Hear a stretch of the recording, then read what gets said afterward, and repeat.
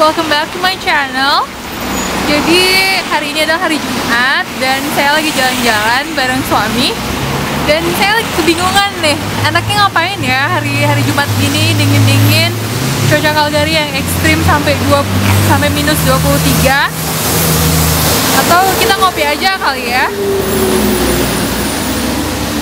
Sekarang saya udah ada di depan BoxCar Cafe.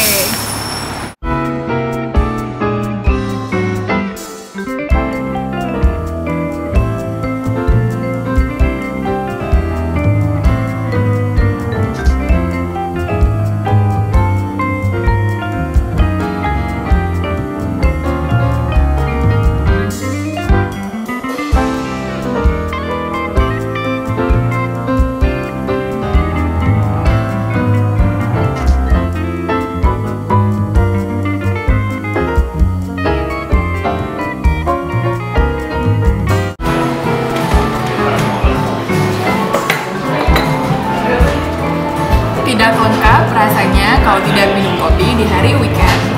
Nah, kali ini saya lagi ada di BoxCar. BoxCar ini mengusung konsep yang sangat simple, elegan, dan juga di sini kita bisa bermain game sambil minum kopi.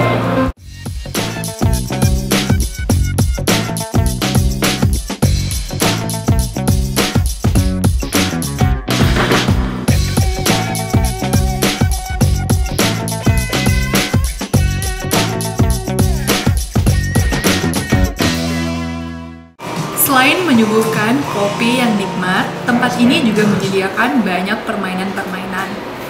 Nah, setiap permainannya itu disewakan seharga $2.50 per orang. Jadi sangat terjangkau kan, teman-teman? Nah, ini dia permainan kesukaan saya, yaitu tabu game.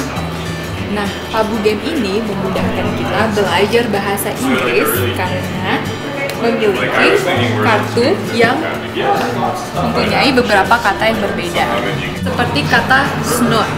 Kita harus menjelaskan apa itu snore tanpa menggunakan kata-kata yang ada di bawah ini.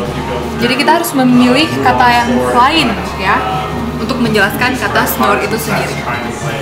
Pokoknya recommended banget deh tabu game ini bagi teman-teman yang mau belajar bahasa Inggris.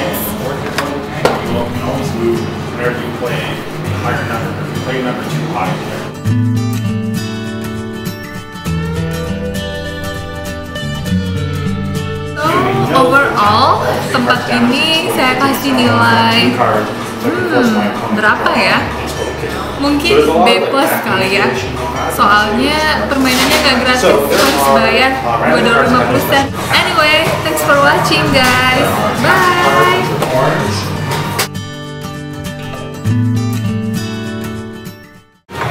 Hai Bang, gimana kopinya? Perfecto. Tadi pesannya apa? Cafe latte. Cafe latte. Ya seperti biasa di Sebastian bisa pesanan kopi latte. Ya, kopi favorit ya. Ya.